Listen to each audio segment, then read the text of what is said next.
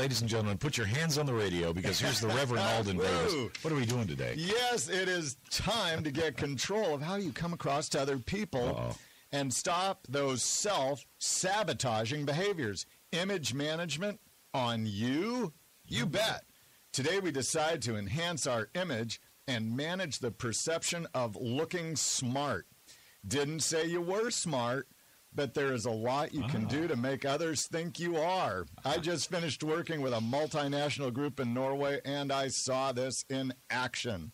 Want the keys to your future success? Be here right after Weather and Sports, WTIC, where we care to coach. Ooh, that's a new angle. I like that. All right, 7:14 on WTIC. Kevin Nathan, speaking of sports, will be coming up to the 6 sound good to you? That's great. 800-966-WTIC 522 WTIC star WTIC. Once again, you'll be going on the 25th of July. It's Monday night, and the Tigers will be at Fenway Park, and so will you if you're the right caller. And if you do know who the player of the game was from last night's game, which was, as you heard from Kevin, a thriller. 7:20 here on WTIC. Sunny, warm, and pleasant today, high of 85, and now it's time to go to school. All right. Back from Norway, and I hope you are ready to up your game. Yeah. Ray, what a classy group of people. Strolling the promenade along Oslo's wharf, the men are wearing blue blazers, young and old. I started to wonder if I was up to looking so smart. Not only as in a good dresser, but smart as in intelligent. Welcome to Saturday Morning Coaching. Today we explore the art of smart with 2 goals: up your game and improve your effectiveness. You are going to become more effective by helping people feel positive about what you are saying. You don't have to be smarter than the other people you work with. You just need to appear smarter. Okay.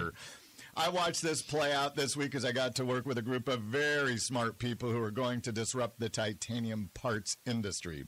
Some people were able to influence the group, and others failed, not because they were less intelligent, but because they were less aware of how they came across to the group. Lack of self-awareness is an indication of low emotional intelligence. Dare I say, in this group, emotional intelligence was almost absent because they were mostly technical people. They ranked low in social intelligence as well. Good news, however, is that this can be changed quickly. Image management is the practice of shaping perceptions. It is favorite work of mine because it is so powerful. One of the guiding principles is image not explicitly defined by me will be defined by someone else. Why would you ever leave such an important part of your future in someone else's hands, especially when you're unconscious of how you come across to other people? But if you are ready to get to work, we can fix it right now. My sister recently sent me an article by Dr. Travis Bradbury, author of Emotional Intelligence 2.0. It is titled 10 Research-Proven Tricks to Seem Smarter Than You Are. Ready? Here we go. Okay. 1. Use your middle initial. This creates the perception of social status, which in turn raises expectations of smart. Franklin D. Roosevelt. The attorney in our group this week is a proper British gentleman with 3 middle initials. Not only does he sound smart when he talks, he sounded even smarter after introducing. Don't have a middle name? Yeah. Use your mother's maiden name. Ah, okay. I have used my middle initial for so many years to the point that close associates call me Alden B. Right there. Been paying attention to the people in the news with the Dunkin' Donuts Stadium? Charles Matthews. I used to work with him. His name always carried a certain prestige whenever someone said it. You can make this change the very next time you introduce yourself. 2, make graphs.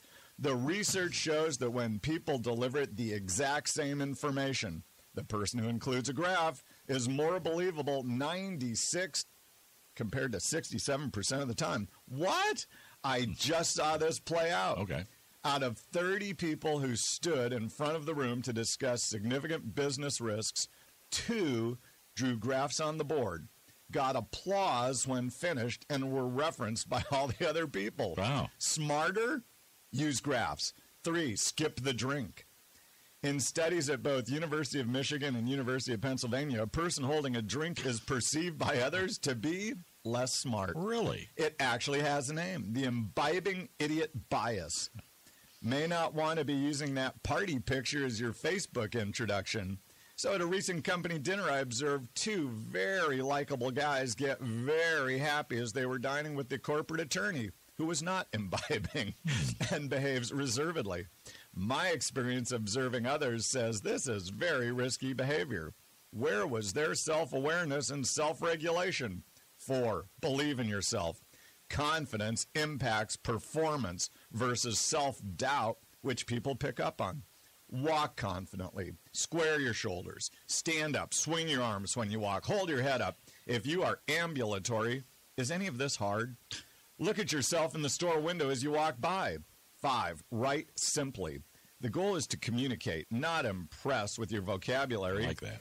Conveying your point is what makes you look smart. 6, speak expressively. Research shows two people saying the exact same words. One without expression, the other varies their pitch, volume, speed, and energy. The person who changes their voice appears smarter. Okay. I watched this play out in spades this week. The CEO is a master of varying his voice. He comes across with power compared to the others. Try it. Go from normal voice to softer voice and back. Maybe you can't do it because you have to think as you talk. Oh, snap. The executives I worked with always gave higher marks to people who talked fast. Talking fast shows you know what you're saying. You can form your ideas quickly. You process quickly. You are in motion. 7, wear nerd glasses. 8, look people in the eye. This shows you're not cowering. You're confident. You're not self-conscious, which makes you appear smarter. 9, keep pace with the crowd. It is called the time scale bias. Don't move slower. Don't move faster. And don't look frantic. Move confidently as the group does. 10, dress for success. Showing skin draws attention to your body, not your mind. Research shows that when you wear a lab coat, performance improves on tasks needing intelligence and concentration. This week, the attorneys and CEO wore sport coats. They just look smarter as they sit in the room. Give yourself an edge and practice the art of smart. These are our days. I'm Coach Davis. That was a good one. And what am I wearing, Ray? A sport coat. And you look so snappy in yours with the family crest. That's why I think you are where you are in life. That's why they call me Willis Ray Dunaway. Just say hi to Billy Ray. They know me as Billy Ray a lot of places. All right, 728 WTIC News Talk 1080 Community Connection coming up here in a few minutes. And so, do they have a dress code in Norway? You're walking along the street and people are wearing blazers? So the wharf it's all been redone. So it'd be kind of like walking along Boston or Baltimore, any of them. But the men, I'm talking high school and up as a whole, right? 80%. Are wearing blazers. Wow. Well, they just look good. Yeah, no, they're classy. And I've got my white trowel on and my boat shoes, and I'm looking good. Yes. Yeah, all right, 728 WTIC News Talk 1080, 2 minutes away from the latest news and John Silva.